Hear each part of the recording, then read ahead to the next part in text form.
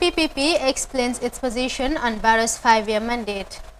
In a press release shared on Wednesday, the People's Progressive Party explained the rationale of its position to support the extension of President Adama Barrow's mandate from 3 to 5 years.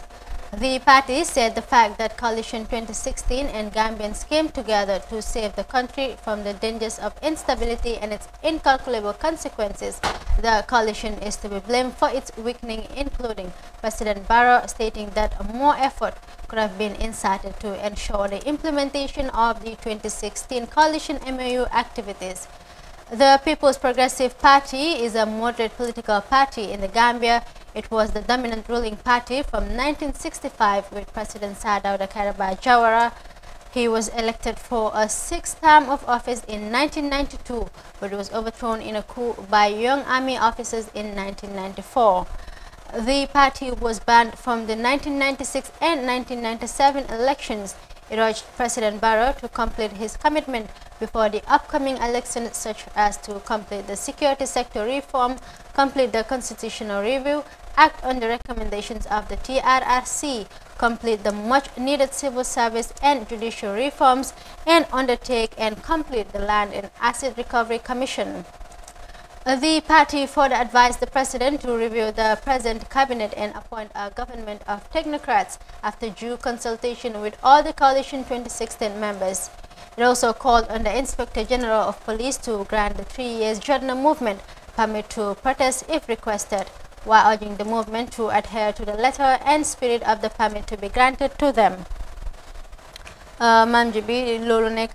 ñi nga xamantene ñoo nekk People's Progressive Party PPP ñoom nag génne woon nañ release ki démba di wone seen taxawaay si li nga xamantene moo nekk the extension of the president mandates, whether it's going to be 3 years or 5 years. ñoom nag si seen biir press release wone nañ ne they are supporting the president's 5-year mandate. Joxe nañ reason tamit yu tax ñuy support li ci mel ni reform si nga xamantene ba léegi moo nekk di dem te jeexaluñ leen, ak also the cost involved in tey su président bi waroon a wàcc replacement bi ak yooyu loolu yëpp bokk na seen reason si lu tax ñoom ñuy support the 5 years mandate. Si biir presse bi tamit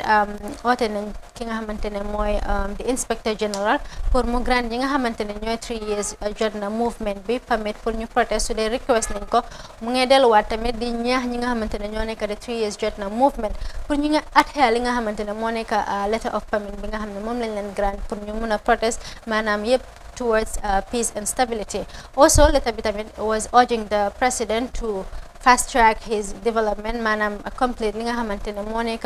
MOU activities yi nga xamantene bokon na ci MOU coalition MOU back in 2016 mu mëna jéxalé lolu by the end of 2021 bala ñu né tamam bi jéxna fekk reforms yi ak activities yi nga xamantene waron nako complete within his mandate mo jéxalé ko.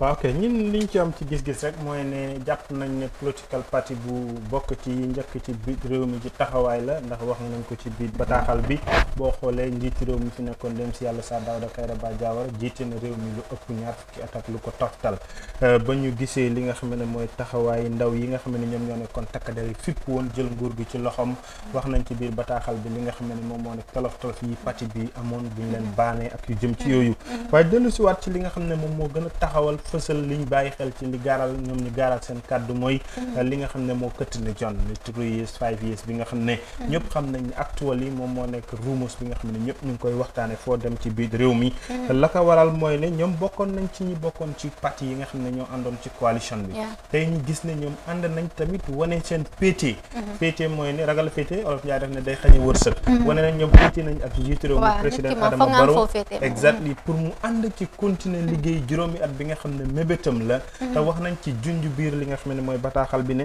dafa am yu bokk ci ponk yi nga xam ne ñoom dañ ko nangutoo woon comme coalition mooy réforme li nga xam ne moom moo nekk constitution bi, defaraat li nga xam ne moo nekk wàllu kaaraange gi muy security bi, taxawal li nga xam ne moom moo nekkoon Jaane commission ngir xool alali njiiti réew mi fi nekkoon, TRRC bi nga xam ne moo nekk di dem tamit yooyu yëpp bokkoon na ci liggéey bi nga xam ne moom moo nekkoon ci nangutoo yi nga xam ne coalition bi defoon nañ ko ba samp njiiti réew mi fi nekk muy président Adama Adama Barrow buñ gisee tey mu dem ba ñii ne na wàcc ci ñetti at yi muy ñi nga xam ne ñoo taxawaayu 3 years bi ñoom dàqaluwu ni ñooñu seen taxawaay wane nañ ne ñooña tamit lañ leen di dig rek mooy nan ko teg ci yoon IGP ki nga xam ne moom tamit moo yore jiite lépp lu jëm ci kaaraange police yi moom tamit na leen jox li nga xam ne mooy kayit buy mandarga wane ne ñii am nañ right pour def li nga xam ne moom moo nekk seen protest loolu tamit jàpp nañ ne rafetlu nañ ko ñoom as a party wane ne citizen bu nekk am nga right pour li nga bëgg ñaxtu nga ñaxtu ko dem nañ tamit ci biir wax ji woo nañ njiitu réew mi tam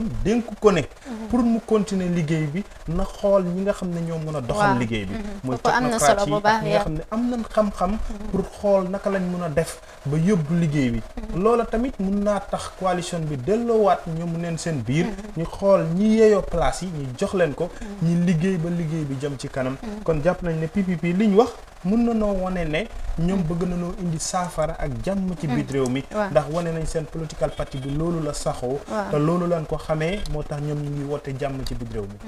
am na solo